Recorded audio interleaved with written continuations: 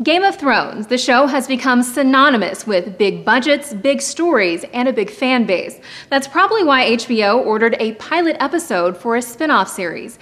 HBO confirmed the pilot will be set thousands of years before the current Thrones timeline, and the network hinted it would be set around the building of the Great Ice Wall, the founding of major houses, and the origin of the White Walkers. The story for the pilot was co-created by George R.R. Martin, who wrote the books that became Game of Thrones, and screenwriter Jane Goldman. Goldman has a number of films and shows under her belt, including the Kingsman movies, Stardust, and Kick-Ass. If HBO orders a full series after seeing this single pilot episode, it likely wouldn't air until at least 2020, according to HBO's head of programming. That would be a full year after the 8th and final season of the hit show wraps up.